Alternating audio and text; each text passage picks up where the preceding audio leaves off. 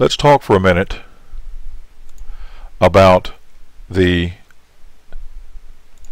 global navigation. As you see, this is going to be at the top of every page. The Courses button has a drop down that contains all of the programs that you're in as an instructor or as a student or a designer or an administrator. You can customize this. You can have a maximum of 12 courses in the drop down list. However, you can click on View All Contents and it will show you everything that you are taking. If you've got 30 courses, it will show all 30 courses and you can access it from there. You can customize which courses appear by simply going in and clicking on the list. So if I wanted to do these three, these will be the only three that show up now. Although I can click on View All Courses and it will show me what all courses I have.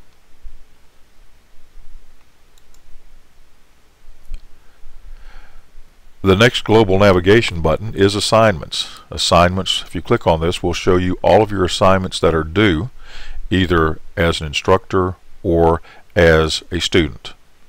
So here are all the assignments you can do, and you can click on the assignment and it will take you to that particular assignment. As you can see, it is color coded, so the assignments are from the different things. If I just want to see the stuff from Migrating to Canvas, I can click on this and it will just show me the assignments in that course.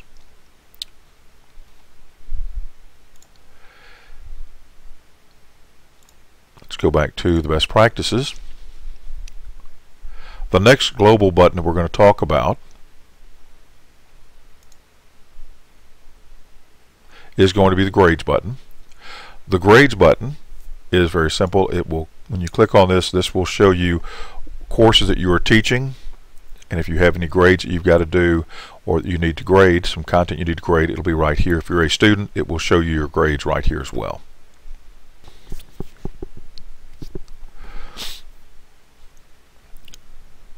The calendar feature in the global navigation is also going to be located in some other features as well. The calendar will allow you to do several things from one location. Number one, if you've got a Google Calendar, if you've got a Google account, you can set your calendar here so you can have one calendar to look at your personal information as well as look at any content that you've got on different courses. What you can also do here is you can click on a date, and if I want to add an event is just maybe you're going to have a webinar on a particular day, or they need to have a form turned in on a particular day, you can select the event, put the title, when it's due, and you can choose which calendar that it needs to be assigned to. Only the accounts, the programs, the courses that are active and have been published will appear here that you can link into. You can also create a blank assignment shell. If you say, okay, while I'm thinking about this today, I need to go ahead and put a quiz for a specific date at a specific time, I can do that right here.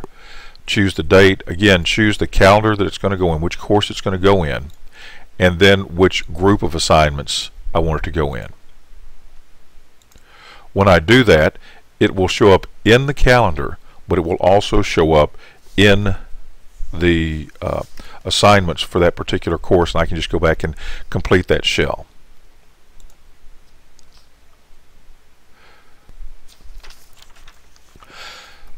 Breadcrumbs, the Breadcrumb navigation system, is just a way to easily backtrack and get where you are. As you can see right now, the page we're on is the syllabus, so it says Best Practices Syllabus. As I click a link, now it's going to come up and show me where I am now. I'm on the front page in Pages in Best Practices. So at any point I can go in and look at something and it will show me where I am. If I want to go back to the previous page, I can do that.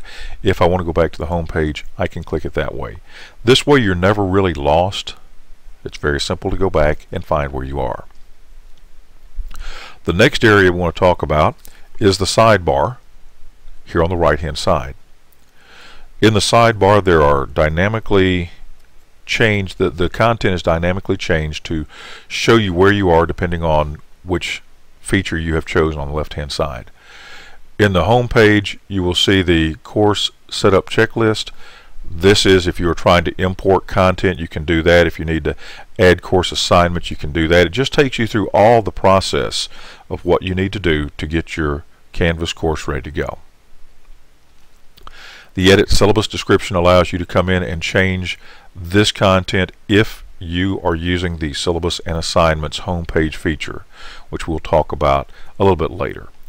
The calendar, again, this is going to bring us back to whatever calendar we need to do. We can simply click on that. If there's any assignments due, we can see what's due. Also have a to-do list down here that will be visible as we continue on. The content area is right here. The content area is basically where you're going to see any information that you have created for your course. On the front page, you do have the option of changing your home page layout and determining what's going to be the first thing your people see. There's a drop down where you can use the recent activity dashboard. You've seen that when you initially log into Canvas. You can have a blank page that you can create content on yourself.